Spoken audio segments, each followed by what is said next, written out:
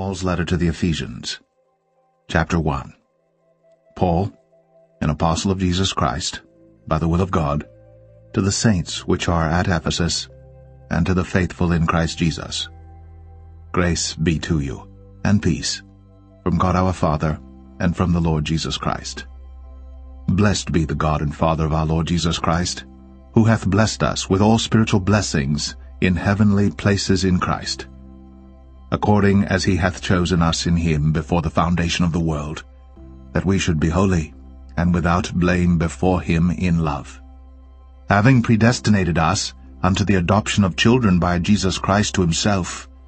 according to the good pleasure of his will, to the praise of the glory of his grace, wherein he hath made us accepted in the Beloved, in whom we have redemption through his blood, the forgiveness of sins, according to the riches of his grace, wherein he hath abounded toward us in all wisdom and prudence, having made known unto us the mystery of his will, according to his good pleasure which he hath purposed in himself, that in the dispensation of the fullness of times he might gather together in one all things in Christ, both which are in heaven and which are on earth, even in him, in whom also we have obtained an inheritance, being predestinated according to the purpose of him who worketh all things after the counsel of his own will, that we should be to the praise of his glory, who first trusted in Christ, in whom ye also trusted, after that ye heard the word of truth, the gospel of your salvation, in whom also after that ye believed, ye were sealed with that Holy Spirit of promise, which is the earnest of our inheritance until the redemption of the purchased possession, unto the praise of his glory. Wherefore I also, after I heard of your faith in the Lord Jesus, and love unto all the saints, cease not to give thanks for you, making mention of you in my prayers, that the God of our Lord Jesus Christ, the Father of glory, may give unto you the spirit of wisdom and revelation in the knowledge of him, the eyes of your understanding being enlightened, that ye may know what is the hope of his calling, and what the riches of the glory of his inheritance in the saints, and what is the exceeding greatness of his power to usward, who believe, according to the working of his mighty power, which he wrought in Christ, when he raised him from the dead, and set him at his own right hand in the heavenly places, far above all principality and power and might and dominion, and every name that is named, not only in this world, but also in that which is to come, and hath put all things under his feet, and gave him to be the head over all things to the church, which is his body, the fullness of him that filleth all in all.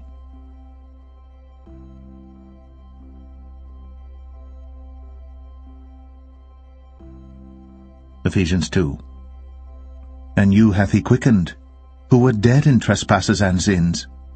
wherein in time past ye walked according to the course of this world, according to the prince of the power of the air, the spirit that now worketh in the children of disobedience,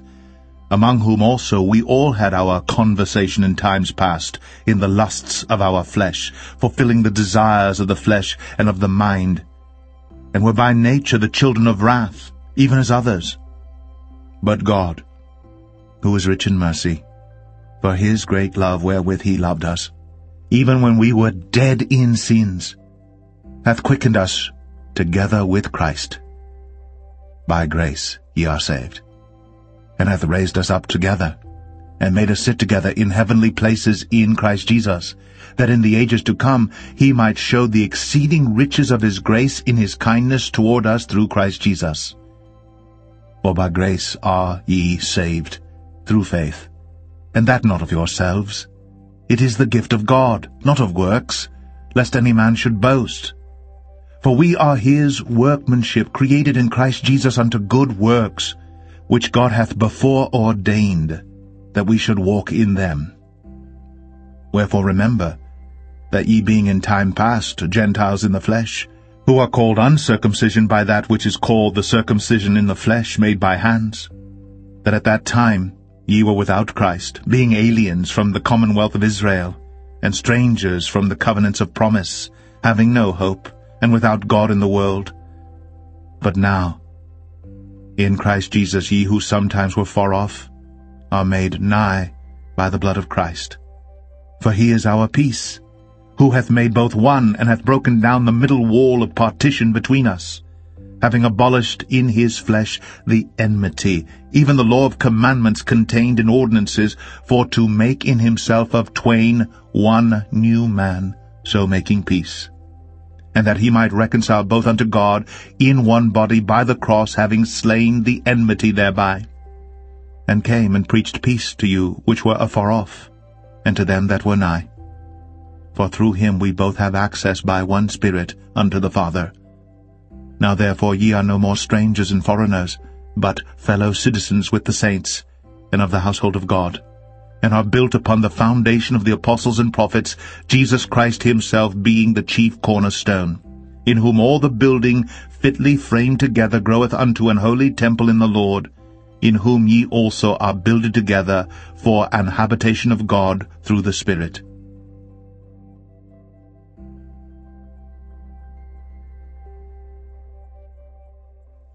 Ephesians 3. For this cause I, Paul, the prisoner of Jesus Christ, for you Gentiles, if ye have heard of the dispensation of the grace of God which is given me to you ward, how that by revelation he made known unto me the mystery, as I wrote afore in few words, whereby when ye read ye may understand my knowledge in the mystery of Christ,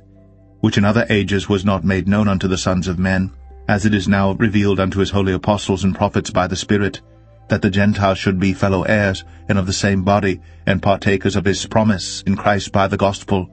whereof I was made a minister according to the gift of the grace of God given unto me by the effectual working of his power. Unto me, who am less than the least of all saints, is this grace given, that I should preach among the Gentiles the unsearchable riches of Christ, and to make all men see what is the fellowship of the mystery, which from the beginning of the world hath been hid in God, who created all things by Jesus Christ, to the intent that now unto the principalities and powers in heavenly places might be known by the church the manifold wisdom of God, according to the eternal purpose, which he purposed in Christ Jesus our Lord, in whom we have boldness and access with confidence by the faith of him. Wherefore I desire that ye faint not at my tribulations for you, which is your glory. For this cause I bow my knees unto the Father of our Lord Jesus Christ, of whom the whole family in heaven and earth is named, that he would grant you according to the riches of his glory to be strengthened with might by his Spirit in the inner man, that Christ may dwell in your hearts by faith, that ye, being rooted and grounded in love, may be able to comprehend with all saints what is the breadth and length and depth and height, and to know the love of Christ which passeth knowledge, that ye might be filled with all the fullness of God. Now unto him that is able to do exceeding abundantly above all that we ask or think, according to the power that worketh in us, unto him be glory in the church by Christ Jesus throughout all ages, world without end. Amen.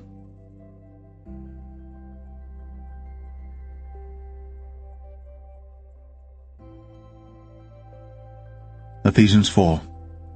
I therefore, the prisoner of the Lord, beseech you that ye walk worthy of the vocation wherewith ye are called, with all lowliness and meekness, with long-suffering, forbearing one another in love, endeavoring to keep the unity of the Spirit in the bond of peace. There is one body, and one Spirit, even as ye are called in one hope of your calling, one Lord, one faith, one baptism, one God and Father of all, who is above all and through all and in you all. But unto every one of us is given grace, according to the measure of the gift of Christ. Wherefore he saith, when he ascended upon high, he led captivity captive, and gave gifts unto men.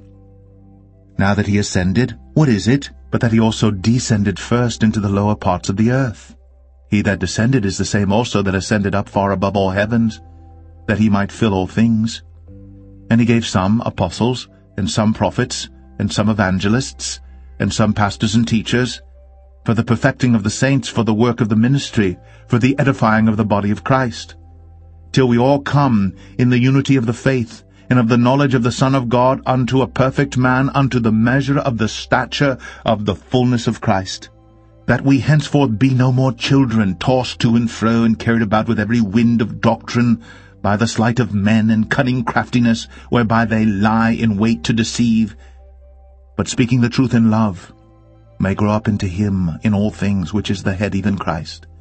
from whom the whole body, fitly joined together and compacted by that which every joint supplieth, according to the effectual working in the measure of every part, maketh increase of the body unto the edifying of itself in love. This I say therefore, and testify in the Lord, that ye henceforth walk not as other Gentiles walk, in the vanity of their mind, having the understanding darkened, being alienated from the life of God through the ignorance that is in them, because of the blindness of their heart, who being past feeling have given themselves over unto lasciviousness, to work all uncleanness with greediness. But ye have not so learned Christ, if so be that ye have heard him, and have been taught by him, as the truth is in Jesus, that ye put off concerning the former conversation the old man, which is corrupt according to the deceitful lusts, and be renewed in the spirit of your mind, and that ye put on the new man, which after God is created in righteousness and true holiness. Wherefore, putting away lying, speak every man truth with his neighbor, for we are members one of another. Be ye angry, and sin not. Let not the sun go down upon your wrath. Neither give place to the devil. Let him that stole steal no more, but rather let him labor, working with his hands the thing which is good, that he may have to give to him that needeth. Let no corrupt communication proceed out of your mouth, but that which is good to the use of edifying, that it may minister grace unto the hearers. And grieve not the Holy Spirit of God, whereby ye are sealed unto the day of redemption. Let all bitterness, and wrath, and anger, and clamour, and evil speaking be put away from you, with all malice. And be ye kind one to another, tender-hearted, forgiving one another, even as God for Christ's sake hath forgiven you.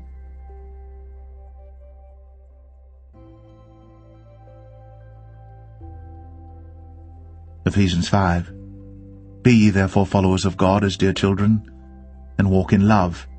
as Christ also hath loved us, and hath given himself for us an offering, and a sacrifice to God for a sweet-smelling savour. But fornication, and all uncleanness or covetousness, let it not be once named among you, as becometh saints, neither filthiness, nor foolish talking, nor jesting, which are not convenient, but rather giving of thanks. For this ye know, that no whoremonger, nor unclean person, nor covetous man, who is an idolater, hath any inheritance in the kingdom of Christ and of God. Let no man deceive you with vain words, for because of these things cometh the wrath of God upon the children of disobedience. Be not ye therefore partakers with them. For ye were sometimes darkness, but now are ye light in the Lord. Walk as children of light. For the fruit of the Spirit is in all goodness and righteousness and truth, proving what is acceptable unto the Lord. And have no fellowship with the unfruitful works of darkness, but rather reprove them. For it is a shame even to speak of those things which are done of them in secret. But all things that are reproved are made manifest by the light. For whatsoever doth make manifest is light. Wherefore he saith, Awake thou that sleepest, and arise from the dead, and Christ shall give thee light. See then that ye walk circumspectly, not as fools, but as wise, redeeming the time, because the days are evil. Wherefore, be ye not unwise, but understanding what the will of the Lord is. And be not drunk with wine, wherein is excess, but be filled with the Spirit, speaking to yourselves in psalms and hymns and spiritual songs, singing and making melody in your heart to the Lord, giving thanks always for all things unto God and the Father in the name of our Lord Jesus Christ, submitting yourselves one to another in the fear of God. Wives,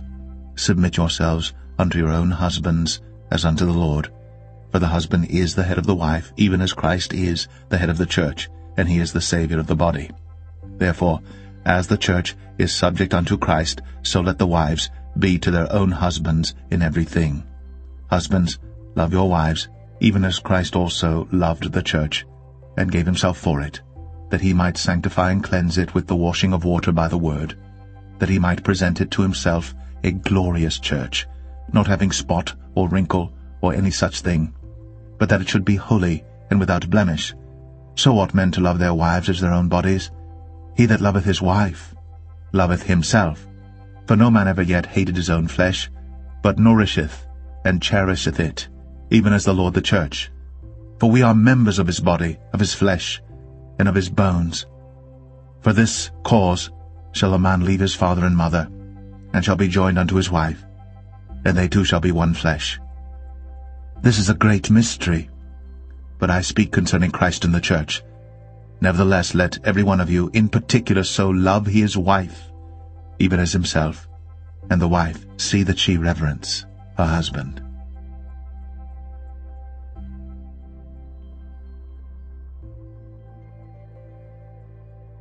Ephesians 6. Children, obey your parents in the Lord, for this is right.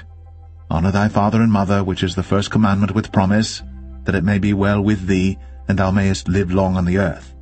And ye fathers, provoke not your children to wrath, but bring them up in the nurture and admonition of the Lord. Servants, be obedient to them that are your masters according to the flesh, with fear and trembling, in singleness of your heart, as unto Christ, not with eye service, as men pleasers, but as the servants of Christ, doing the will of God from the heart, with good will doing service as to the Lord and not to men,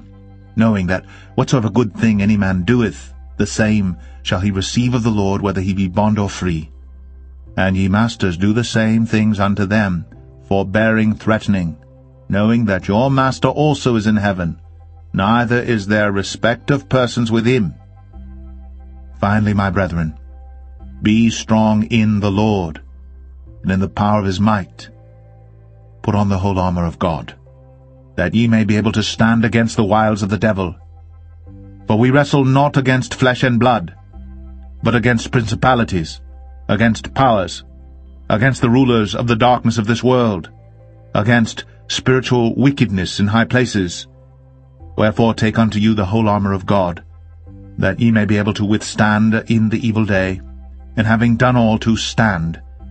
Stand therefore, having your loins girt about with truth, and having on the breastplate of righteousness, and your feet shod with the preparation of the gospel of peace. Above all, taking the shield of faith, wherewith ye shall be able to quench all the fiery darts of the wicked, and take the helmet of salvation, and the sword of the Spirit, which is the word of God, praying always with all prayer and supplication in the Spirit, and watching thereunto with all perseverance and supplication for all saints, and for me, that utterance may be given unto me, that I may open my mouth boldly to make known the mystery of the gospel, for which I am an ambassador in bonds, that therein I may speak boldly as I ought to speak. But that you also may know my affairs and how I do, Tychicus, a beloved brother and faithful minister in the Lord, shall make known to you all things, whom I have sent unto you for the same purpose, that ye might know our affairs, and that he might comfort your hearts. Peace be to the brethren,